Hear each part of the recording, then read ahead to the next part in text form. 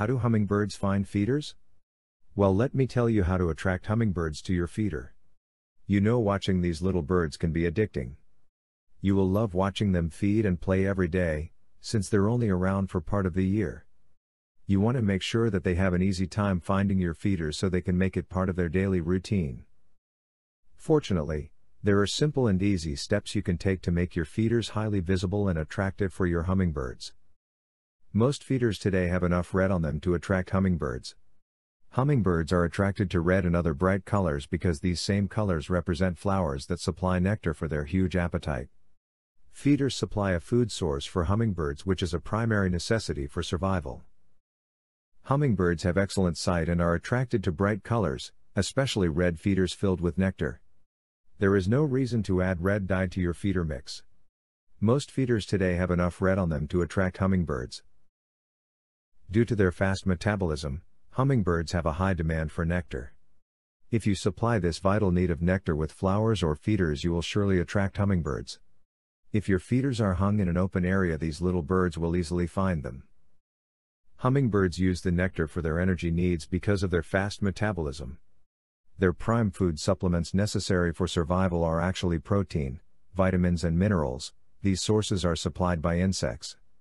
Yes, hummingbirds actually feed off insects for these vital energy sources.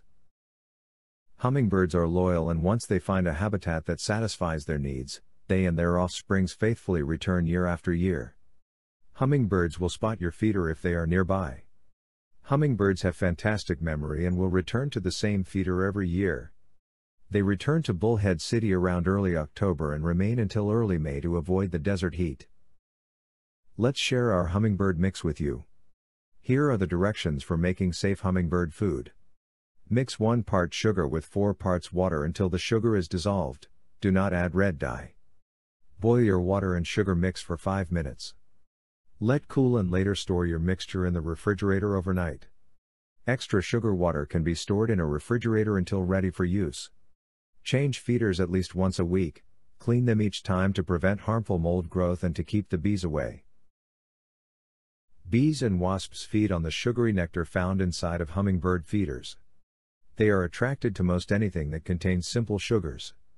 The sugary nectar placed inside of your hummingbird feeder is an easy and common meal for both bees and wasps, not to mention ants.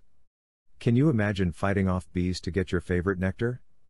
When shopping for your hummingbird feeder, look for a feeder that is ants, wasps, and bees proof.